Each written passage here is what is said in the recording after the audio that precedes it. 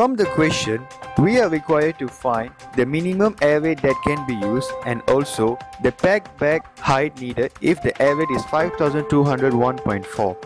The following diagram could be plotted based on the information given from the question above.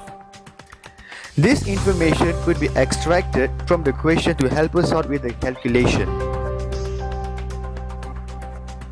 Two equations could be used by actually using the psychometric chart for the air-water system at 1 atm total pressure with Tg1 and Tw known.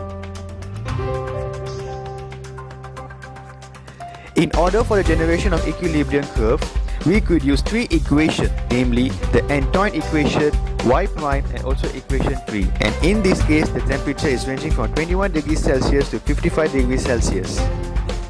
This is an example of calculation to find the values of the given question.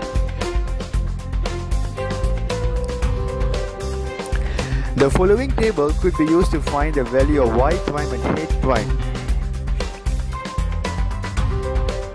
And this graph could be plotted based on the values given on the table above. After the equilibrium curve of h prime versus TL is plotted, point Q is located. Point Q have coordinate of TL1, H prime 1 equals to Q27 and 57.4. In order to find the minimum air rate that can be used, a tangent is drawn to the equilibrium line through point Q.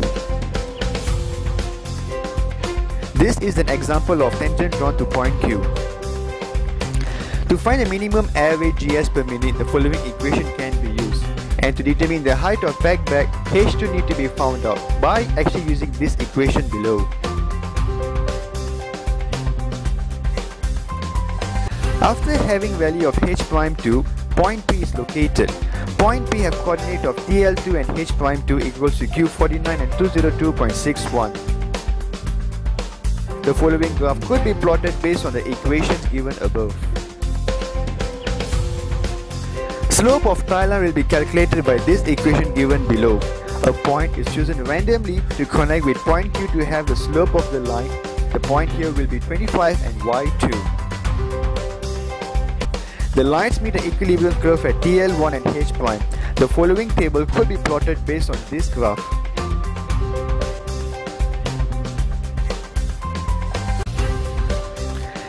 In order to find the value of the NTG, we could use either area under the curve or trapezoidal rule. So this is an example of the work solution to find the value of NTG.